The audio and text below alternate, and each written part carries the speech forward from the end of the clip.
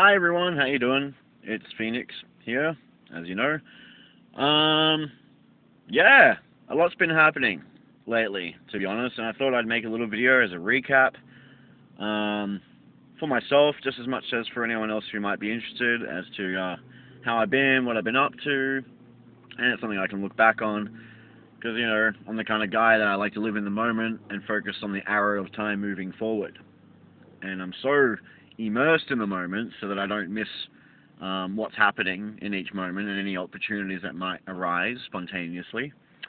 That I do have issues sometimes recalling the past. A lot of people they feed their ego, they reflect on the past heaps, they talk about stories of the past. And they really build a strong sense of identity, and that stuff's all good and well, and important to function with other people in certain ways in society. But I've never really been that kind of guy, like, sure, I'll tell a story if it's anecdotal and I think somebody can learn from it through reflection. That's always the best way. You don't tell someone this is how you fix your problem. You just relate to them with a problem you've had that's similar, and how you felt. Identify with them, and then you be like, this is how I got out of it. This is my solution that worked for me. And then you hope that through reflection they just figure out, oh, maybe I can, maybe I'm inspired maybe to do the same, since it's a similar situation.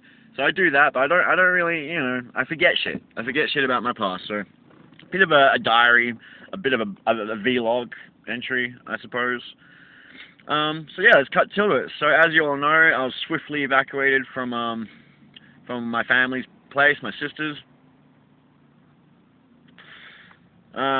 For reasons not entirely of my own.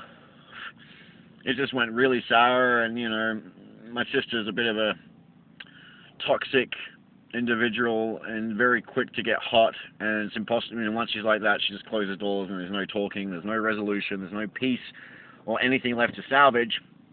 And once she gets stuck in that hole of fire and anger and toxicity, it's just impossible to change the outcome. And the outcome was that I had a week to pack my shit. So, as you come to know, going for a year and a half back when I moved house, it took about 14 van loads to get all of my stuff into the new place. And then the next time I moved, it took 2 van loads. And I've been staying at my sister's for the last 6 months. Before the last fortnight, I was there for 6 months. And I came to accumulate some extra stuff while I was there. But, within a week, and with fuck all money in my pocket, I didn't really have petrol to go around I didn't have anywhere to really drop the stuff off. And there was a Verge collection, so I had to say goodbye to a lot of stuff. A lot of stuff. A lot of tools, a lot of functioning tools that people luckily came and picked up. My 60-inch plasma screen I sold for $20 to some guy that was looking through the Verge. So it was kind of good. It's a bit of an a long overdue spring clean. Because I'm just sick of carrying around so much shit, and a lot of it I just don't use. But at the same token, if I had a bit more time, it would have been good to have the chance to be able to at least sell the stuff and make a bit of money. But you win some, you lose some, and in that instance, I lost quite a bit. So I stayed in my van at Hillary's for a couple of days, and I parked outside Macca's at Carousel for 4 days. So for about a week, I was in my van, and which is good. It means I had more time just to reflect and process everything and get my mind set in order and figure out where to go next. And then my good friend Zach has helped me out and allowed me to set up shop with my van and to hang out with him in the house on occasion and use the amenities, whatever, however you say that fucking word, amenities, whatever, toilets and shit. And I don't know that I use toilets. It's not like, I've got a fucking quantum fucking arse that needs to have multiple toilets for me to take one dump, but you get the point. I'm too much emphasis on this. Too much. I'm going into it too much. But it's cool. Everything's good. I've been pretty good for the last 2 weeks now. And my friend who's got the internet NBN, so it's been useful for me to sort out stuff. And yeah, basically, I didn't really have much work. I've been doing my gardening business now for 3 years. No Centrelink or nothing. Just completely getting my income from that. And, you know, I lost a lot of clients. You know, I got involved in this relationship with this girl, and I'm the kind of guy I always put friends first, before money, before business. I don't really have the shark mentality, you know, even in gardening, if I'm working and I have a 10-minute smoke break, or like I'm doing now, just having a bit of a break, and my muscles fucking get their vigor back, you know, I'm not going to charge for that shit. I'm not going to charge for smoking, for having lunch, for dawdling, for even the conversations I have with the client, which are essential for me to find out what to do on the job. I don't charge for it because I don't have the shark mentality. You know, that you're not going to hear that music playing when I'm around. You know, so I always put friends first. So when I was in this relationship with this girl, she had some issues, and she needed a lot of attention and help and just support.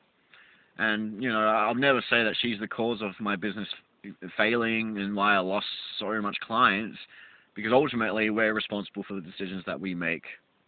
You know, I'm no longer a child. I'm 30 years old, so I have to take full accountability, whether I like it or not. But I got no problem taking accountability for issues, because I accept that I'm not perfect, that I do make mistakes, that I am ultimately a fool more than anything, just like most of us.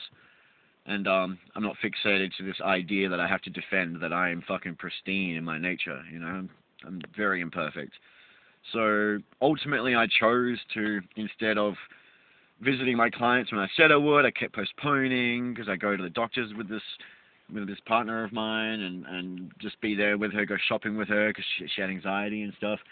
So ultimately I lost a lot of clients, and, you know, I procrastinate as well. So maybe a bit of it was that, you know, days I didn't want to do gardening, I thought, well, you know, I'd rather help my friend, and it means I don't have to do gardening, but it's not bad because I'm helping someone else, so I can justify it, you know. So ultimately I lost a lot of clients, and it's been really tricky. And that, you know, really it was tricky about a year before that, when my father and his wife, who helped me start the business, pulled the rug out from underneath me, took away half of the tools, expecting me to pay way more than what is legitimately fucking reasonable and plausible to pay. You know, because they'd started the business in a year and my dad's back went out, and he just wanted to get his money back. So he thought, you know, I'll get my son to pay me back 66% of what everything is worth originally, as opposed to if you actually sold it to a stranger, you'd be lucky to get it for 33, 40%, definitely under 50% for all these tools that have been used for over a year because of depreciation and shit. But I was getting, you know, I was expected to pay 66% of the original price. So that kind of fucks me up a bit, and having the car and the trailer and half the tools taken off me. You know, I had a courier, and, you know, the trailer, yeah, it was all taken. So it was really tough, but I stuck it out. Literally packed everything I could into my Hyundai Excel that my father had given me beforehand, and I worked out of that for a bit. Bought my own little trailer to attach to it, and then ended up hiring a Subaru Forester from some very decent and great people, Samantha and Ben, clients of mine. Thank you for that if you happen to be watching. Helped me out a lot. And they let me do that for a few months, and I just, you know, had to buy them a couple of cartons a week or something. It was really, really great. An amazing deal, and I'm forever grateful. And through that, I was able to end up getting a van, kept working, saved up, paid off a van from another client, and then I was back into it, full swing. But like I said, then the relationship happened, and I still lost a lot of my clients. So it's been tough, and, you know, it's been a pretty unfortunate run for the last couple of years. I've been moving from share house to share house, and there's just been an unfortunate chain of events, really. There's no other way to put it. There's a lot of strange, you know, creatures out there, a lot of just individuals who can't contain their own shit, and they let it spill over, and it ends up getting your toes wet, you know what I mean? If not engulfing you to the point where you have to evacuate swiftly. And that's just been happening time after time. Friends, family, strangers, you know, it's fucked. You know, my rules when I'm living with people, 2 rules. This is all I have. First rule, don't make your business my business. Second rule, don't make your business my business. Yeah. It's like a little Fight Club spin I put on it. You know, if you repeat it, it has more emphasis. But it's true. And, you know, maybe you can chuck a third rule that, you know, leave shit where you found it. But that kind of falls into don't make your business my business. If your business is making a sandwich for breakfast in the morning, don't leave a mess out, because that's your business. Don't make it my business. Don't leave it out for me to clean, for me to get bothered by. clean after yourself. So really, I think you just need one rule when you live with people, but you emphasize it, so you say it twice. Don't make your fucking business my business, please. But people do that. People do that. They drag you in to their problems, to their little world of insanity and whatnot. And, you know, it doesn't matter how reasonable, how careful, how strategic, how delicate you approach these situations. You know, it doesn't matter what method you use. Sometimes there's just no way of negotiating with insanity or with people that refuse to listen, refuse to play ball on anyone else's terms. You know, some people, a lot of people just aren't open to negotiating, compromising, listening. They just do it their way, and if you don't do it their way, because they haven't really grown past a child. In fact, they're still a child psychologically, so they're like, I want to do it my way, and this is inconvenient because now I have to compromise. Well, I'm just going to find a way to turn it all around and make you out to be a big poop head. And that's what they do. They make you look like a big poop head. They come up with some stupid story, complete fabrication even, and then use that as a basis to justify their transgressions. And they're totally disrespectful and unwarranted and reckless and cruel sometimes, if not just neglectful behavior. You know? Justification. So, you know, it's been a bad run. Fucking people have been making their business my business, and I've just been trying to keep my business to myself. Trying to get my business, you know, keep it running with the few clients I had. So that's the update of where I was. Now, how are things now? And where am I going from here? So, I'm actually really fortunate and have been very lucky this week. I don't know if it's luck or fate or what have you, but I was doing a job for a client, just over there. And this is about last week, and there was a Verge collection, and the neighbor across the road, just over here, noticed me and called me over, and I was like, hey, you know, what do you charge? Blah, blah, blah. I've got all this work that needs doing, and, you know, there's a Verge collection, so if you can do it, we may have to do it soon so I can get on the Verge. So I was like, fuck yeah, perfect timing. And there's a lot of work here. There's like 2 days. I charge $40 an hour, so that's $350 a day. $340, $350. So I think it ends up being about 2.5, 3 days work here. So that's like over $1,000, $1,050 or something right there. So I'm like, fuck yeah, you know, what better time than when I'm living out of a fucking unregistered van. Even this car now is unregistered because literally it's just been so fucking terrible. I haven't been able to keep on top of that shit. So what better time to come into some money than now, when I'm high and dry on the bones of my butt, living out of my van half the time, you know? And it also means I can chuck some money to Zach and some other people that I owe money to, because, you know, I can be irresponsible, and I've got motivation issues sometimes, and I get buried under shit, and like I said, I can procrastinate, and I miss jobs, and I don't make the money I need to, and I can be unreliable with that, you know, honesty, total honesty. But I don't forget, and I don't forget those that haven't betrayed me. I don't forget those that I owe. And, you know, sometimes if you've betrayed me and I owe you, you know, I'll still pay back whatever I feel is deserved, but if it's the way you've betrayed me and fucked me over is proportionate or worse than how much I owe, then I'll just be like, well, fuck you. Fuck you, we're even. You know, but there are a lot of people that that do deserve to be paid back, and I don't forget. And when I am able to, I do what I need to, you know. So I've got this job, and it gets better. It gets better than that. And that's just the sun that's come up from this dark fucking endless night that I've been living in for the last couple of years. The sun's come up, a bit of money to help just fucking get me going again. But now there's a rainbow. It gets better. There's a fucking rainbow. And that is because the client that got me this job from across the road took me to another job, which I did a quote for. It's a rental property he wants to rent out in Asherdale. Very nice place, and there's heaps of work to be done there. Heaps of these conifers he wants to have cut down, because, you know, I'm a conservative gardener. I don't like tree lopping and killing shit. I don't really like reducing shit more than what is necessary just to make it functional and aesthetically pleasing. But you got to listen to the preference of the client, and this guy is a little bit less conservative than me, so he's just wanting to remove a lot of stuff, cut it down. These conifers, which are like full-blown, big, well-shaped. There's probably about 10 of them. He wants them reduced down by half. So there's a bit of work there. Because, you know, it's easy enough trimming the conifer, but if you're cutting down that much, there's typically some large fucking base stems, what do you call it, for trunks that you have to cut so you can saw it or get a chainsaw or whatever. And you kept moving the ladder around and everything. So it's a bit of work. And there's some other stuff I need to do there as well. So even that job there is another 2 days, potentially 3. So that's another 1,500, you know, or so. And, you know, this isn't even taken into account. You know, I haven't figured out yet how I'm going to get rid of the stuff. And we've just discussed that we'll figure out that once the work is done. So if I end up doing that, then that's, for both jobs, that's like another $700-800. So basically in the next week and a half, I should be up about 2.5. Oh, no, it's more like, well, all of that together is more like $3,500, which is fucking sick. Really happy with it.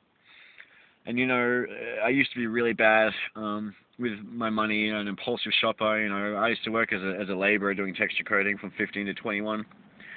And the amount of money I just blew, you know, because I was gothic back then, and I'm all about style. At least I was back then. Now I don't really give too many shits. I still take pride in my appearance, but, you know, back then, you know, I'd be spending money on fucking contact lenses and dye for my hair and makeup. Well, I probably actually pinch the makeup, you know. I don't steal, by the way, from everyone. I'm not a thief. My motto is steal from companies, not company.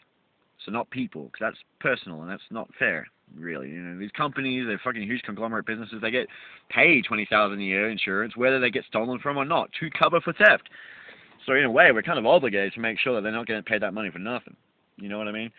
So places like Target and that, I'll never steal from a deli or a server or a small private shop or a small little franchise. But if it's a big conglomerate, you know, at least back then, like years ago, when I was teen, 21, 22, every now and then, you know, I'd pinch a makeup stick worth $40 and be like, oh, what's this actually cost to make? This fucking makeup stick, $40, $70, whatever. And I'd pinch some makeup. So I didn't pay for the makeup, but I would spend my money back then on all kinds of crazy shit from 15 to 21 and spend it on fucking, like I said, all fucking shit, clothes, spikes, fucking those finger rings with the claws. I look, ooh, I've got fucking steel claws, I'm gangster. All that shit. And I just waste my money. Really bad. I'm like, I think part of it is like I don't really like money, and when I have it, I just want to get rid of it. You know what I mean? But now I'm 30, and you know, time does things to people, and you learn, even if it's bit by bit at a time. Or if it takes a while, so it eventually just hits you in one big lump sum. And then you're like, damn, I need to do some shit to change this shit up. I gotta change my act. And that's what I'm doing now. So with this money that's coming in at the fucking perfect time, and it gets better because now this guy that's next door has asked me, you know, oh, do you work across the road? I'm like, yeah, I've been working there for 3 years. He's like, oh yeah, cool. He's like, I gave him my number, and he said he'll you know, keep me in mind for when work needs to be done. So I'm thinking if I can actually get, because this is a really nice neighborhood in Winthrop, if I can get a lot of people, a lot of clients in this area, I might be set just here. You know, because best thing with gardening is like a subscription business. You know, people keep coming back. Well, you keep coming back because the weeds and the fucking regrowth and everything keeps coming back. So you need to keep coming back every month for 6 weeks or whatever to keep doing it. So I think already now with the clients, if I get the second guy, with the clients that I've gained, it's enough to get to keep me going and to get me by and move forward a little bit. And anything else that any other clients I happen to find in the meantime is just extra pushing power. So I'm really happy, to be honest. Very relieved. You know, last night, you know, I was online perusing, you know, Wish.com and Alibaba and Made in China, and then I read reviews about Alibaba and Made in China because I figured, well, I don't really know how this shit works, what's reliable, and what's safe to deal with. And then I was like, a lot of people were like, don't deal with Made in China because China is the land of the fake, and you never get what's fucking on the pictures. You know, it's always something else, some cheap fucking knockoff. So I was like, all right. So I closed down all those tabs and just stuck with Alibaba and Wish. And you know, I put a whole bunch of stuff into the cart, but like I haven't even put my details in, so I know, like, you know, there's no risk of buying anything yet. But you know, I'm just putting everything there that I'm interested in, and then I'll fucking eliminate it based on priority. But it gave me some ideas. of what I want to do with the money, because I don't want to be reckless, and I don't want to keep making the same mistakes. So, and now I have an opportunity to do something good. And 3.5 grand is not a lot of money, but it's not a small amount either, and you can do relatively big things with it. So I'm thinking, I want to find another vehicle, maybe a larger van, something to live in, one that's actually registered, and I can be more legit and live more comfortably. Because I still want to do the mobile living thing, to be honest. I've been looking at generators and all of that, and I think I'd probably need about 2 grand in total, 2.5 grand. I'm looking into a solar power setup, so I don't have to worry about fuel and all of that, and what I'll need for that. So I think with petrol it'll be 2 grand. With solar, I'm estimating probably 2.5, 3 grand, and that will be enough for me to stay in my van, have my TV, my PlayStation, a little fridge, lights, enough to get by, a little sound system. So that's what I'm thinking. I probably won't be able to get the car and the generator, so I'll probably end up getting the car and then paying off my fines, so that I don't have to worry about my license registration elapsing. If I miss a payment, I can just get that out of the way. Get a new vehicle. I'm also looking at survival gadgets on Wish.com, like these little tools like to start fires and stuff. It's only $2, but ultimately very handy if you find yourself stuck out in a ditch and with no one around and you need help. So I'm just basically, what the future looks like for me right this instant is total independence, roaming on the road, living on wheels, being free, going where I please, legally, comfortably, and sustainably, just living off the sun's energy. So far my diet's been pretty meager. It's just been beans and tuna, and pies where I put like some cheese and egg in it, yummy cheesy eggy pies, and but lots of beans, lots of cans of beans. Every time I get a good pay, I stock up on like 15 cans and a bit of spaghetti, and mix it with tuna sometimes, or whatever.